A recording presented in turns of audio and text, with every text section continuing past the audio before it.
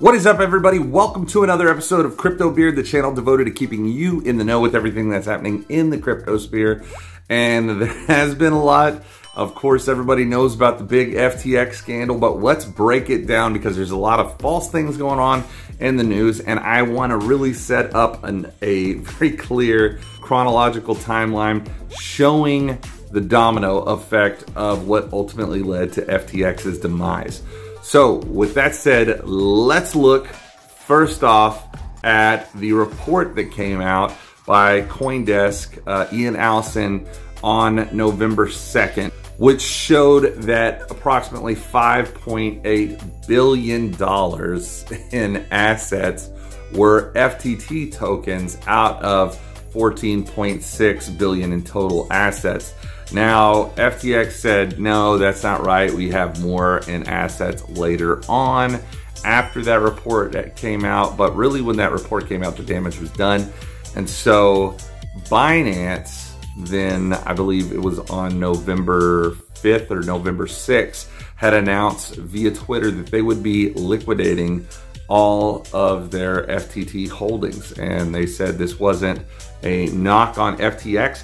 However, CZ did put in a tweet there where he made it very clear that there was an issue with the fact that Sam had been lobbying basically against other players in the crypto industry.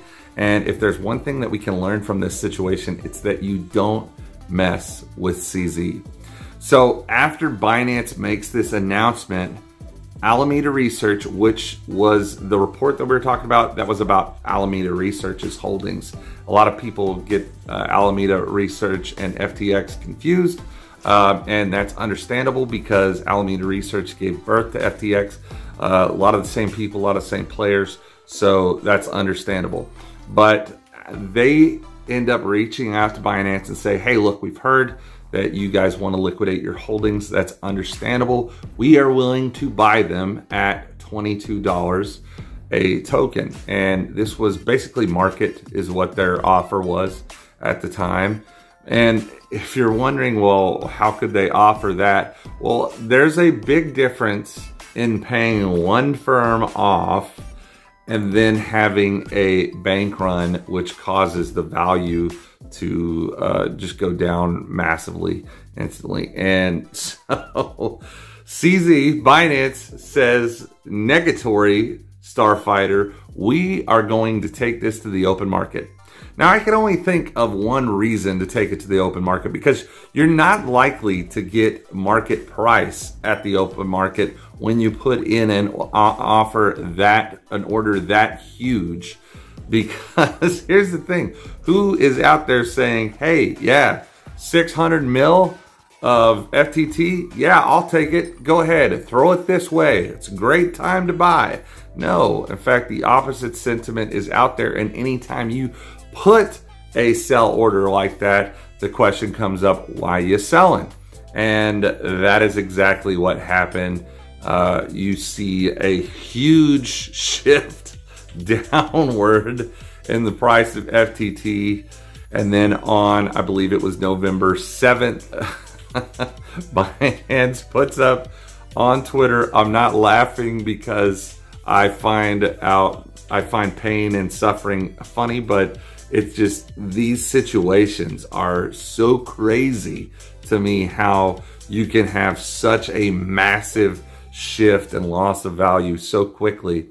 And so Binance announces that they are going to, acquire FTX. They said FTX reached out to them for help, and so they submitted a non-binding LOI, and now they're going to begin doing their due diligence in the coming days ahead. I quote days because in less than 24 hours after that, they had announced that, nope, lost cause, we can't do anything, adios. Feel bad for everybody who's losing money, but nah, sorry, it's too far gone. And to me, this is just very clearly a situation where CZ saw the opportunity to basically kneecap his competition And he did, and I don't think that it was, and I know right now they're saying, oh no, we didn't do that. Yeah, you kind of did. But it's understandable, because who wants to be left holding that bag? Who wants to see their competitors basically wage war against them with legislation and things like that, and for there not to be any repercussions from that? That's perfectly understandable. So no faulting CZ for that, but that is basically what happened, which ultimately led to FTX declaring bankruptcy. I declare bankruptcy! Now, let's look at the news media and how they're portraying this as a Ponzi scheme. Guys, this really isn't a Ponzi scheme. It's a situation where things were clearly mismanaged. And I know a BitBoy did a video about FTX and the scam and how, you know, the house cards come falling down. And look, I get that. That's fine. You guys can go watch that.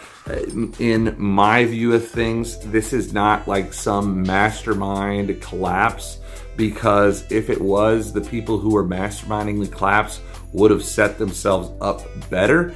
I think this is a series of events that they did not plan for and did not foresee, because they were not properly hedging themselves against huge market swings. And so anytime that you leave that window open, this is kind of that possibility.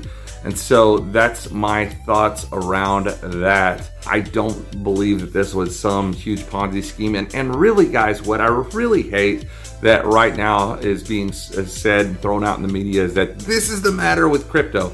No, crypto is about decentralization. And had FTX been a decentralized exchange where they didn't have access to all these funds to lend on, they might not have been in this predicament. However, that also probably would have meant SBF wouldn't have been quite as rich as what he was at one point.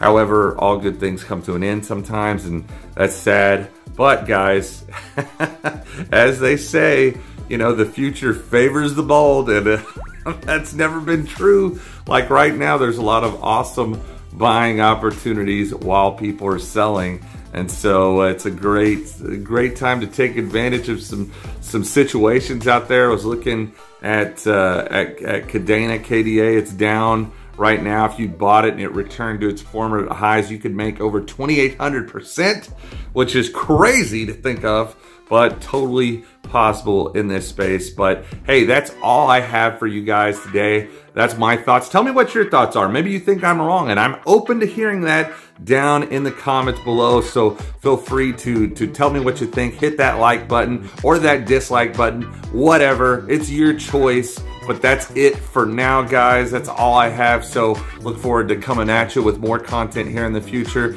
Until then, peace.